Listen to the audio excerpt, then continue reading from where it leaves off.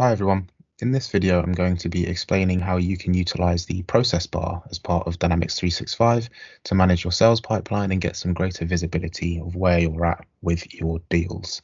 So as you can see, we've got a lead record here, and this is our process bar that we're working with along the top. Now, for the purpose of this video, we've got a very simple 4-step process: qualify, develop, propose, close.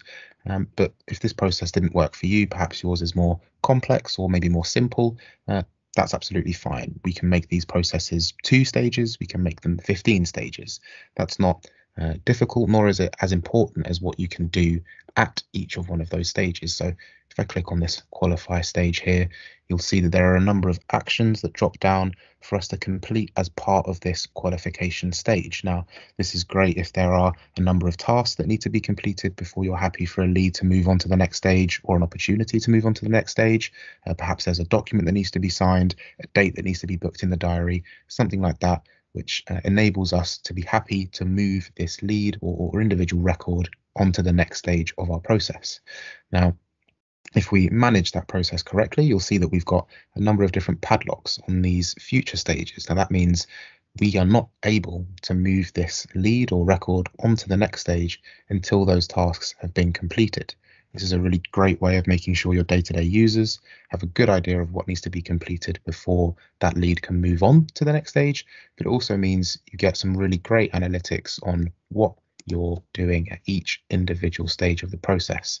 And when we get to a point of qualifying this lead into an opportunity, and we start to input our details as to estimated close dates, estimated revenue, we can use that information as part of each of these individual stages to see, perhaps on a dashboard like this, where we've got our sales pipeline, what amount of revenue is being held at each of our stages.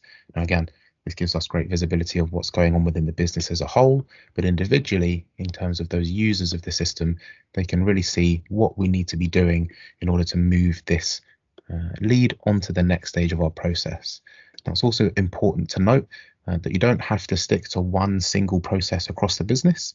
If you have a number of different sales pipelines that you wanted to manage, a number of different processes that you wanted to keep your eye on or keep visibility of, we can set up and create a lot of different processes for you, and it would just be a case of toggling between those relevant for the individual record that you're on.